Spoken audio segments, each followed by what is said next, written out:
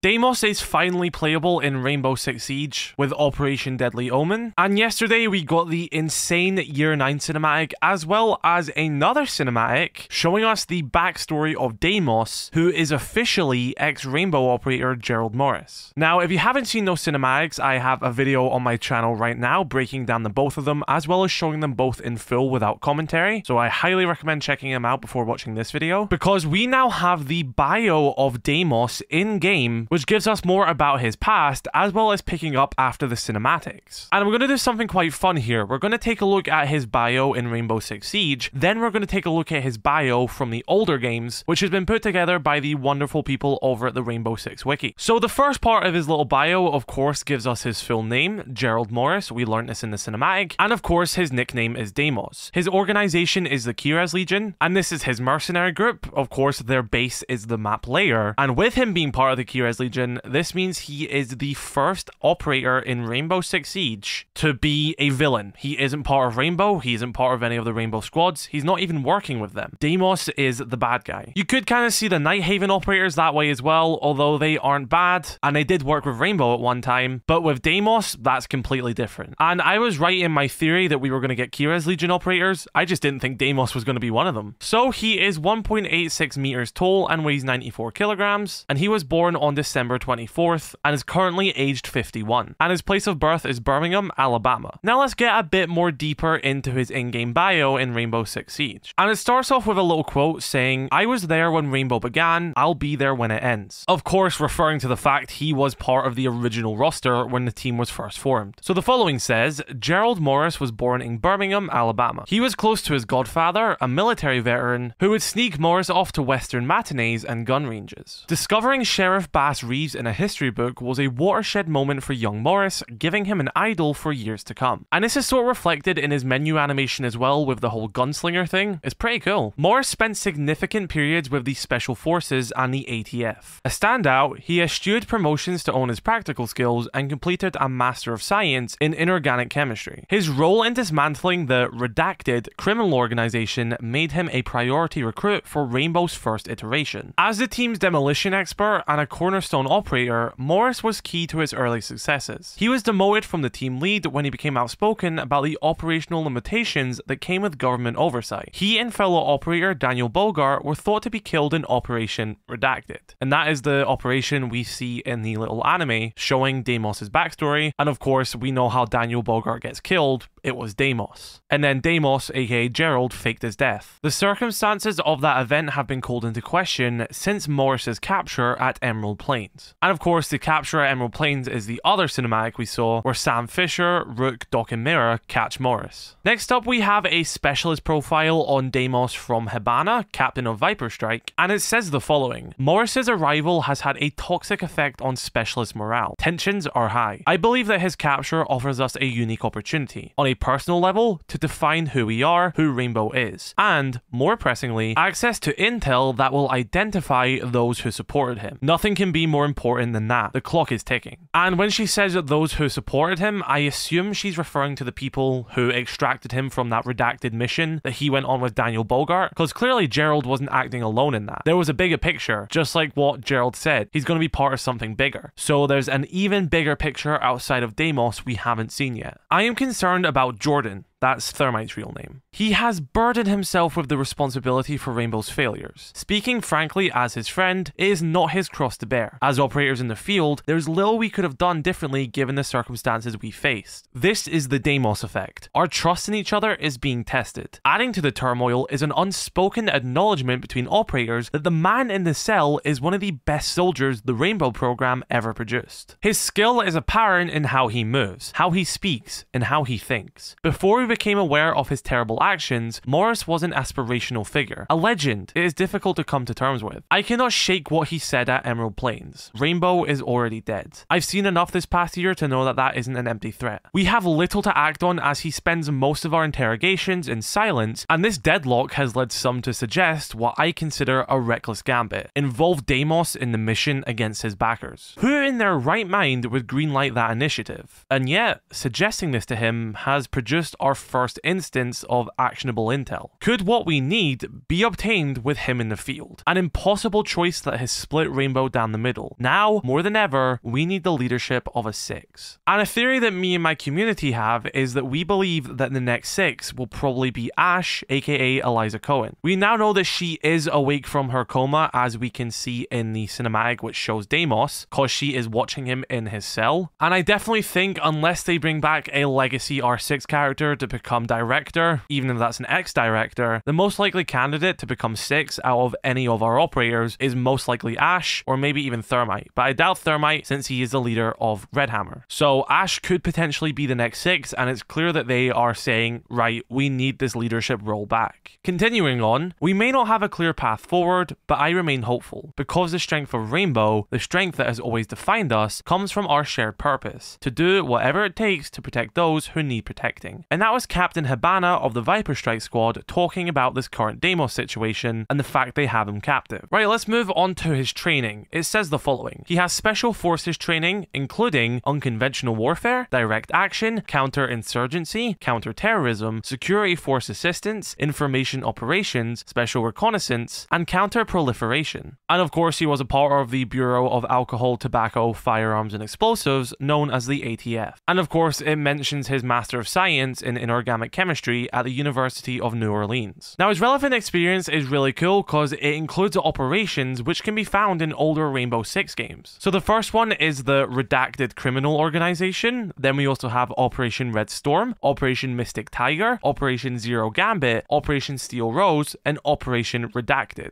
I believe Operation Redacted is the one we've seen with him and Daniel Bogart. And as well as this, the Redacted Criminal Organization is completely new to his story, I believe. And this is going to be something we're probably going to learn more of. And as we know, this is the same criminal organization he dismantled before being picked for Rainbow. So could he actually be part of this criminal organization? And Gerald has been in this from the start, even before he joined Rainbow. And this was all just a massive plan. He's working with this criminal organization. He pretends to take them down, get himself into Rainbow, and then finally fulfill his plans. Right, let's read this final bit here, which is a note from Mira evaluating Deimos' gadget, the Death Marker. And this takes place after Mira was shot by Deimos in the cinematic. I began this report at Hereford Military Hospital and have since relocated to my lab, which my viperstrike squad mates have kindly upgraded into a more hospitable space. Jaeger has been especially attentive. To be honest, I'm not at my best. I lost, I should be dead. It's really nice to hear that Jaeger has been there especially, and we did hear in previous battle passes that he was also around the lab more with Mira, so it seems like Jaeger does really have a fascination with Mira. You know, it doesn't have to be like romantic, he just seems to really be fond of her. Continuing on, we recovered a probe from Emerald Plains that our analysts were able to tie to Deimos. It's called the Death Marker Tracker. Not a typical reconnaissance device, it tags an individual, allowing for pinpoint awareness of their location. Having experienced what Deimos can do firsthand, I understand the choice of the name. The Death Marker Tracker shows promise in countering an enemy executing a flanking maneuver, especially if combined with Lion's EE-1D or Jackal's Inox Model 3. A curious mechanism of the probe is to offer the enemy intel on its deployer's whereabouts. There are a few ways to justify this feature, the foremost being misinformation. Having enemies focus on a target creates a window of opportunity elsewhere. My tests verify that Vigil's ERC-7 and Mute signal disruptors are effective in disabling the signal emitted by a tag specialist, but this disruption isn't permanent. Deactivating the ERC-7 or moving out of the jammer's influence will make the target visible again. These experiments confirm that I am lucky to have survived Emerald Plains. Had Deimos maintained superiority in numbers, his advantage would have been insurmountable. I won't waste my luck. I will be ready for the Death Mark tracker the next time I enter the field. And that was Mira, Director of R&D, and also an operator who was on that Emerald Plains mission, talking about Deimos' Death Marker. And so that was the bio of Deimos in Rainbow Six Siege. Now let's take a look at what we knew about Gerald Morris from the older games, like I said, compiled by the wonderful community over at the R6 Wiki. So over there it says, born in Birmingham, Alabama, USA, his father is a retired furniture salesman and his mother is a homemaker. He had two younger sisters that both still lived in Birmingham. He was the valedictorian of his high school class and the National Merit Scholar in 1982. He attended Rice University in Houston, Texas from 1983 to 87,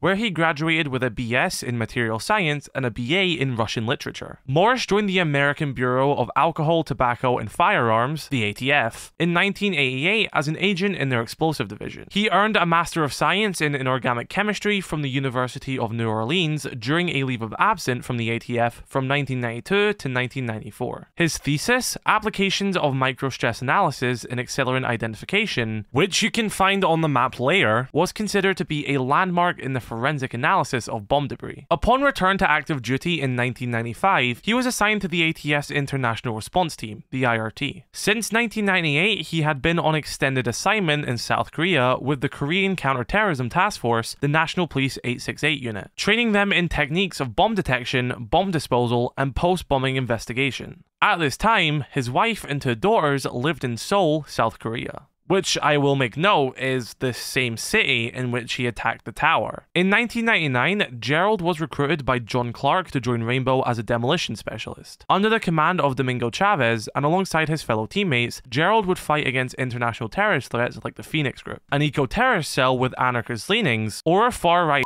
group led by Nikola Gospich. During his time in Rainbow, Morris was a team player who liked his operations to run strictly by the book. His primary specialty is forensics, but he is also an expert at the setting and disarming of all types of explosive devices. Although he knew a fair amount about conducting counter-terrorist assaults from his years working with the 868 unit, in hostage situations he preferred an indirect approach. Morris liked to spend his off-duty hours with his family. In his spare time, he collected antique blues recordings and memorabilia. And with that, that is the bio of Deimos / Gerald Morris in both Rainbow Six Siege and what has been compiled from previous games. Now I'm actually going to be playing through all the older R6 games on this channel very soon. I just have to get my exam period out of the way, but then I'm going to be able to show you all these games in full, and you'll of course see Gerald Morris back in action in the older games. So be sure to let me know your thoughts in the comment section below about the bio of Deimos, also known as Gerald Morris, and be sure to check out my other videos on Operation Deadly Omen. Be sure to drop a like on this video if you did enjoy, subscribe if you're new, and have an incredible rest of your day. I love you all, stay safe,